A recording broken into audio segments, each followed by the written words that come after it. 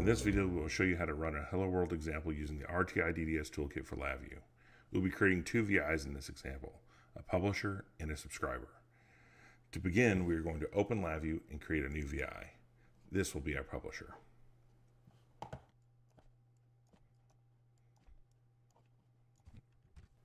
We're going to save this VI as Hello World Publisher.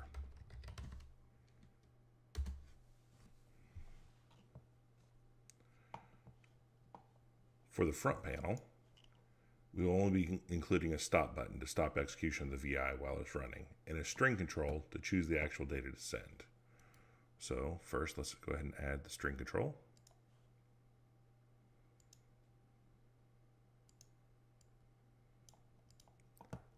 And a stop button.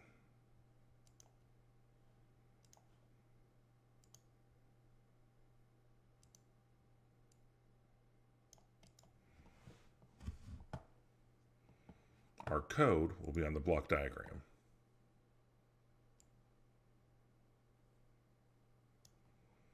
If you need information about installing the RTI DDS Toolkit for LabVIEW, you can click on the link in the corner or the link in the description.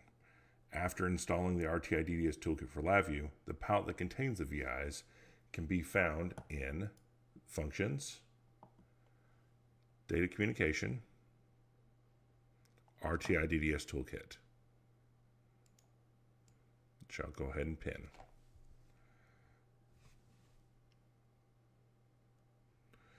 If you cannot find the palette, make sure that you successfully install the toolkit on the version of LabVIEW you are using. The top-level toolkit contains three subpalettes: Writer, Reader, and Tools. For this VI, we'll be using the VIs in the Writer palette. Place the Simple Create Writer,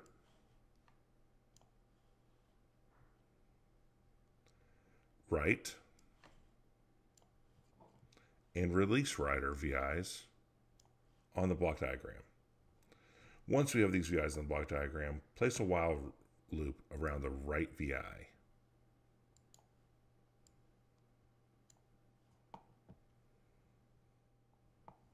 This will be the continuously running portion of our code. We also need an OR primitive and a wait millisecond primitive for flow control and timing of our loop.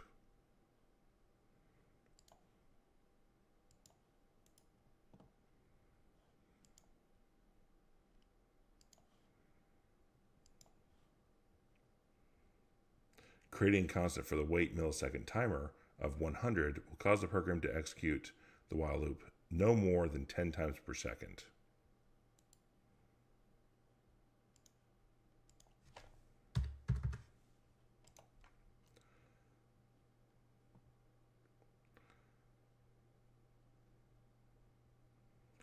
Wiring the error out of the write and the stop terminal to inputs of the OR primitive and the output of the stop terminal to the stop terminal will allow our program to stop if there's an error or if the user clicks the stop button.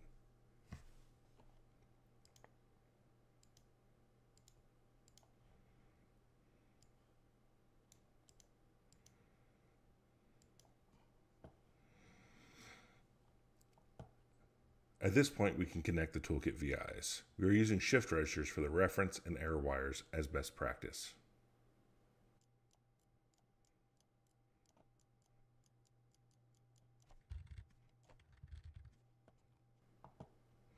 In order to properly configure the simple writer, we will need three pieces of information. The first is the domain.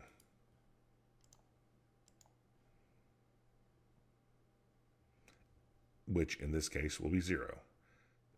The second is the topic name, which will be data.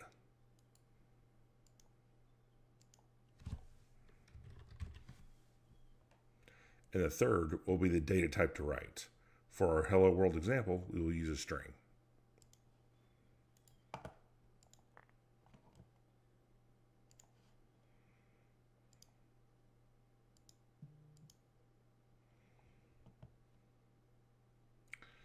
Now we specify the actual data to write by wiring the string terminal to the data input on the right VI.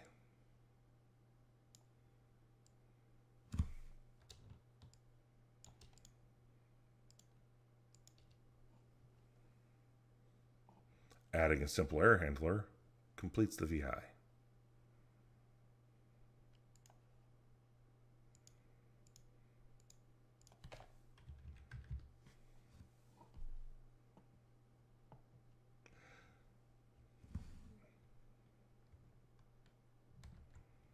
As you can see, running the code at this point does nothing, as there are no subscribers waiting on the data side.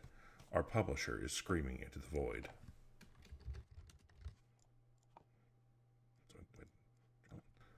And save our VI. The next step is to create a subscriber. The process is very similar to the creation of the publisher. First, we'll create a new VI.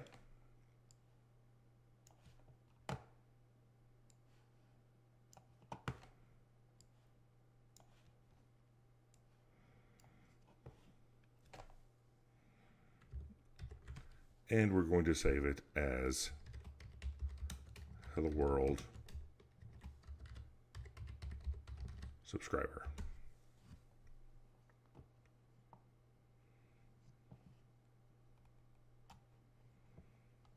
For the front panel of our publisher VI, we will only need a string indicator and a stop button.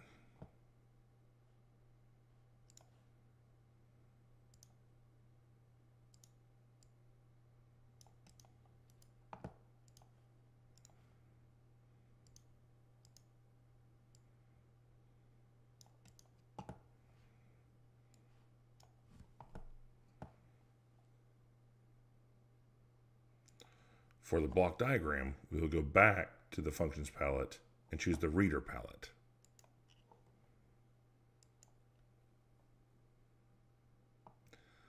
Here, we will place the simple create reader, read, and release reader VIs. Once we have these VIs in the block diagram, place a while loop around the read VI.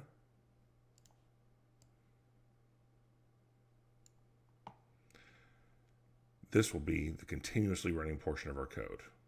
We also need an OR primitive for flow control.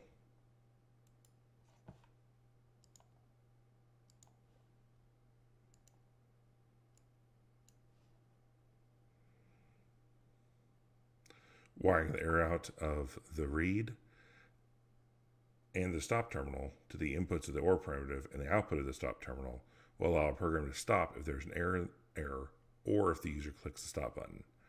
Timing of the loop will be handled by using the read as a blocking function call with a timeout.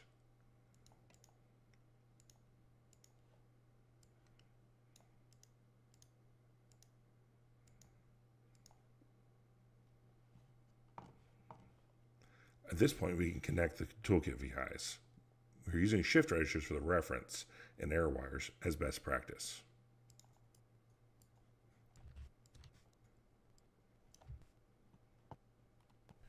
In order to properly configure the simple reader, we will need three pieces of information. The first is the domain, which in this case will be 0. The second is the topic name, which will be data.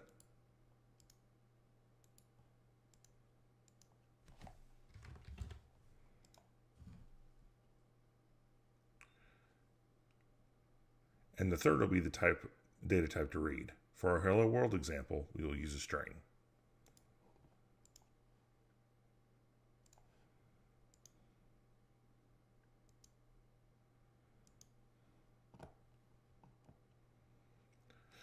We will be performing additional configuration of the read VI. First, we will set the read mode to blocking.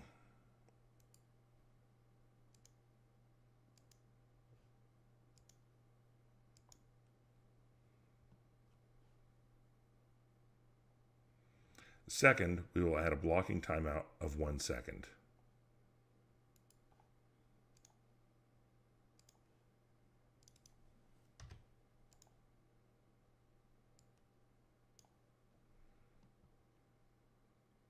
And third, we will specify that we only want new samples.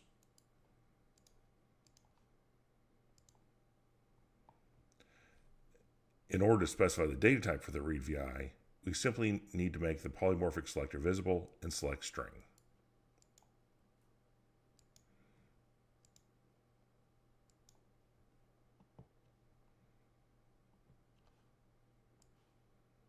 At this point, we can wire the data output to the string terminal and add a simple error handler to complete the VI.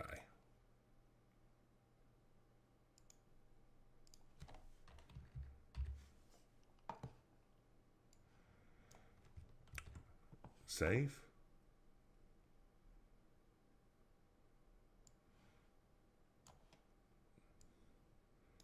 Now we can run our publisher and run our subscriber, and we can see the same text showing up in both. Admittedly, this is a simple example, but it demonstrates how simple messages can be sent between two programs. Feel free to run the code on two different computers within the same subnet or between the text-based language such as Python and LabVIEW. This simple code can be built upon to add an easy layer of data sharing between multiple parts of your application. Future videos will show how to use more complex data types and how to use quality of service settings to fine-tune how data moves through your system.